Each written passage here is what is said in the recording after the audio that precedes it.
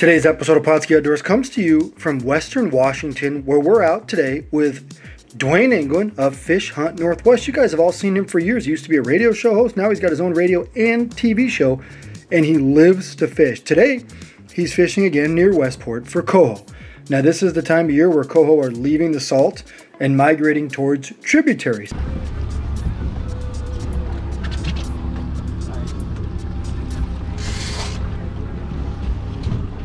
Next comes in right 9 minutes, we just reach for the lead. Okay? Reach the lead? Yeah. Pull line off the reel and reach for the lead. Nice reach sideways.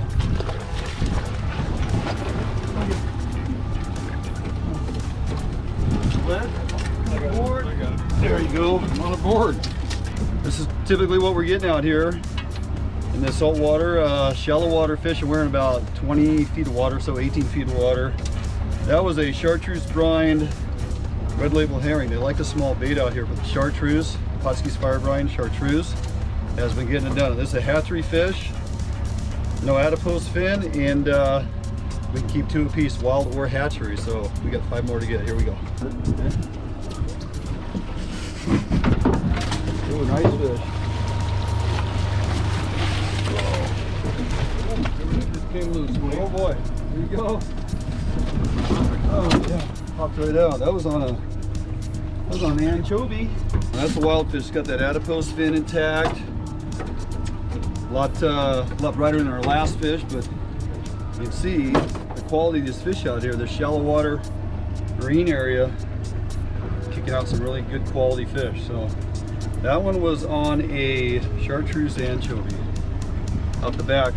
All right, we're out here in the marine area today. We're fishing for coho in shallow water, and we're using a variety of baits here. I got some anchovy cured up in fire brine. Now this is mostly natural fire brine with just a splash of blue, and you can see with just hardly any blue in there, it actually adds quite a bit of blue. I also put in some Atlas Mike's anise just to give a little different scent trail, and that is definitely working.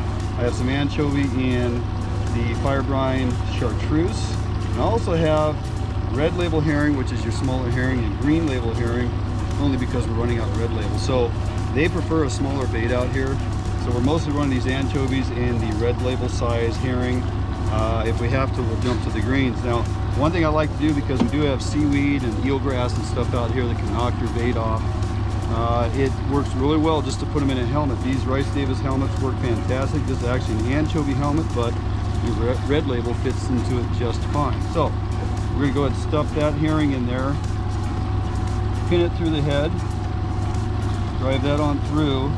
And now it doesn't get real complicated with hooks in and out and trying to adjust and everything. I just like to drag this down 3/4 of the way, stick it through the meat of the herring, grab a good amount of it there, and then a simple pull, put a little bend in that thing, okay? We have a broken off toothpick in the head right here, in the helmet, which adds friction and holds that tension and keeps the bend in your herring. All right, let's dump it in the water and see how it spins. All right, let's dump it in the water and see how it spins. See that chartreuse brine coming off the back of it, putting that scent trail out. Oh yeah. This is a nice sized fish here. He does not want to come in exactly.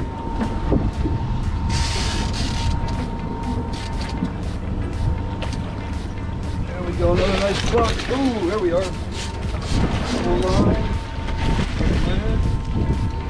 Oh yeah. There you go. This is what this fishery can offer, man. Look at the quality on that coho. Wild fish, we can keep them out here. Look, he's got the chartreuse fire brine on the side of his body. He hammered that herring. That's why we use that chartreuse out here. A little bit of dirty water, but I'm telling you, man, the UV and quality of chartreuse and how much it shows up down there on the bottom is amazing. Oh, fish. Go. He's got center rod. Still there? Yep, still there. Yep.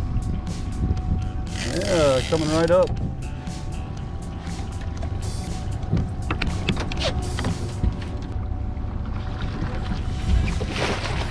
go.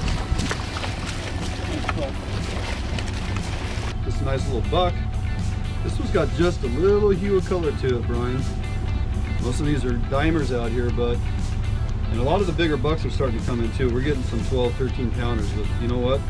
Any fish out here in the shallow marine water is gonna work. So. Okay guys, real quick, just kind of the rigging of the day, what we've been using out here and finding success. Braided line, 10.5 foot edge rods, 1065, 360 pros, and this is my little weed stopper in here. This thing works great just to help keep your gear clean. Braid line down to a VIP sliding lock, which prevents line twist. That goes to a 12-inch dropper. Actually, on these bait rods, right off the bottom, up one crank, so we're using 20 ounces of lead just to get it down. That's a slider into our terminal end, which clips to our bead chain. I got a 24-inch bumper on here out of 200-pound test mono. Goes to our 11-inch YBC BMK flasher. Seems to be getting it done out here. Water's a little stained. Been utilizing this red silver flasher, worked really well.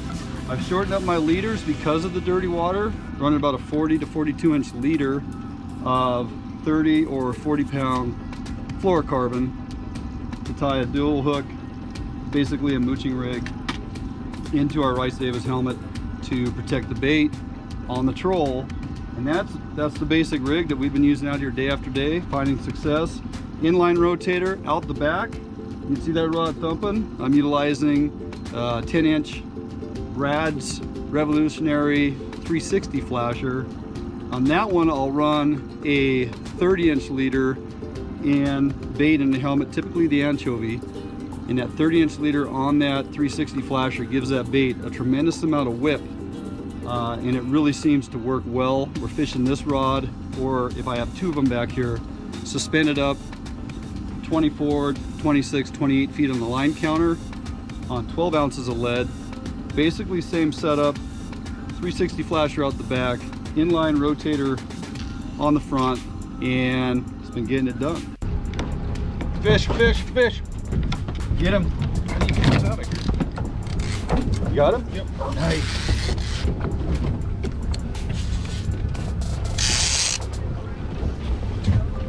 When that comes in, Brian, I net it, you just reach for the lead. Okay? Get the lead? Yeah, pull line out the reel and reach for the lead. And then bonk in the head. Nice squeeze sideways.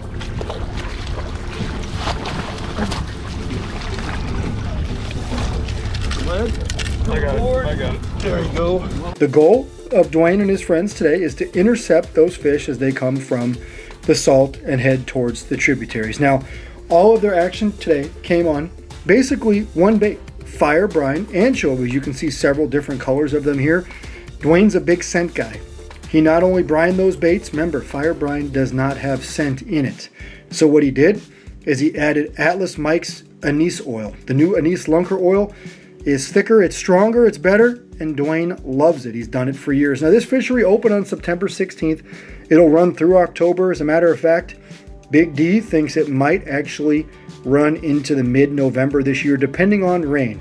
If we get a ton of rain here in Western Washington, which hasn't been the case here in 2022, if we do get a ton of rain, those fish are going to bolt up the streams. If we don't, they're going to stay out here and mill around in this shallow water that Duane is talking about. Now, these coastal Chinooks start anywhere about averaging around 8 pounds. As you get into mid-October and into November, you could see a 10 to 12 pound average, if not larger.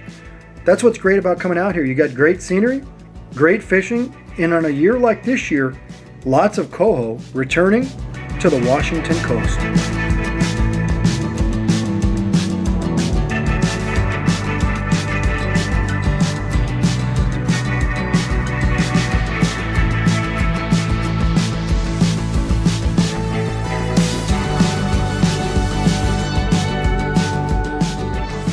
Pautzke products are available at sporting goods stores near you. If you can't find the specific color, size that you want, make sure to go to Pautzke.com. And as a thank you for watching Pautzke Outdoors, we're going to show you a coupon code to be used for 10% off your next order.